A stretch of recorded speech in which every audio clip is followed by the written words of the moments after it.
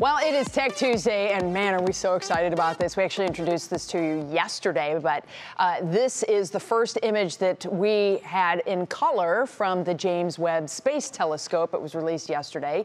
It's the Webb Telescope is the world's largest and most powerful space telescope ever to be built, and it shows the sharpest and deepest infrared views of the distant universe to date. It almost looks like paintings. Yeah. It really, it looks almost too beautiful to be real. The images show in vivid detail light that has traveled billions of years to reach Earth. That just blows my mind. So we've asked Nick Anderson, who's the planetarium coordinator and museum educator at the Cleveland Museum of Natural History, to come on into the program and explain to us what we are looking at. Nick, first of all, thank you for coming. We appreciate having you here. What do these images say to you? What do you see when you look at them? I think yesterday it really kind of put things into perspective at just how big of a universe we live in. I think you look at those images and every little dot, with a few exceptions, is another galaxy like the Milky Way that contains hundreds of billions, if not trillions of stars.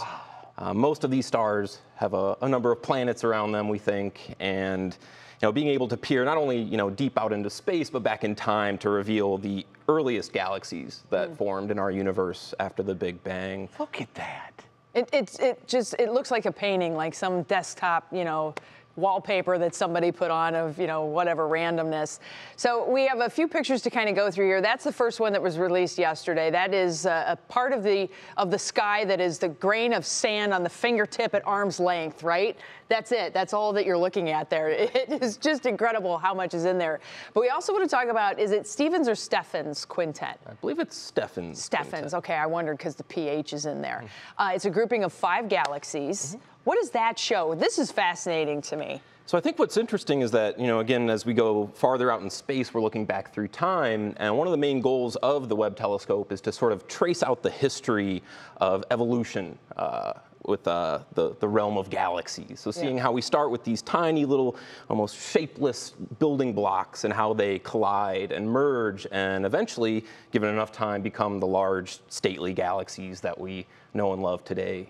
So I think in this image here, you see a number of these galaxies that are closely tied together. We see streamers of stars being pulled out from gravitational interactions. We see areas where there are new stars forming. Because when these galaxies collide, the stars themselves really slip past one another. Okay. They don't bump into each other, but the gas clouds do collide and trigger a whole new burst of star formation. Wow, it's incredible. And I mean, the thing that just you got to lock in on is the light that we are seeing right now left billions of years ago, and we are just now seeing it. So in billions of years from now, if we were to do this all over again, we would see something completely different, and what ends up happening? Like, well, we won't know. Some of that may be gone.